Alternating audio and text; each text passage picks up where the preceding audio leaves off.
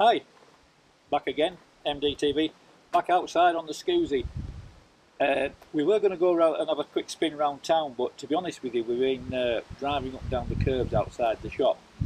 This curb in front of us, Mark will just show you on the camera, is actually, it's just touching 5 inches, so it's a big curb for any power chair to climb up.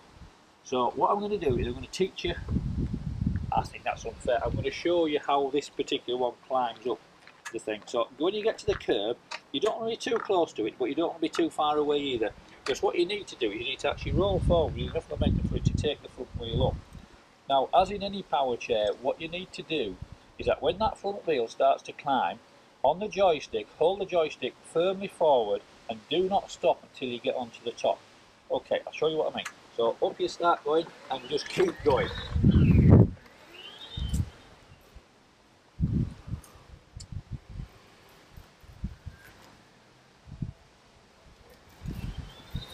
Now, as you can see, that wasn't too difficult. I mean, it's because this machine has really tall wheels, it makes it really easy, and it's also very, very powerful.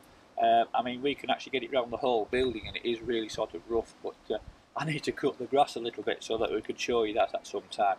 I have had it up and down the slopes outside the front of the shop, and it just does it all so easily. Now, the same when you're coming down the curb, I'm actually at a angle when I'm doing this. On a power chair, what you really need to do is get yourself as square as you can to the curb so that both wheels drop down onto the floor at the same time. I'm making a bit of a meal of this because I really want to show you it's square. I mean, I could have gone down there and made it work. So forward, forward, forward, let it drop down. Now, unlike going up, you can stop if you want to. Keep on going, and just let the back gen drop down. And on this one, as you can see, it really is pretty smooth. So that's it for today.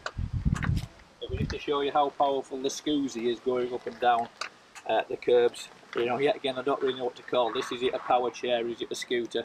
One thing I will say, it's great fun to drive, and for going shopping and things for people with tall legs and whatever, it's a great thing. But come and have a play with it. So we'll see you soon. Thank you for your time. See you again. Bye bye.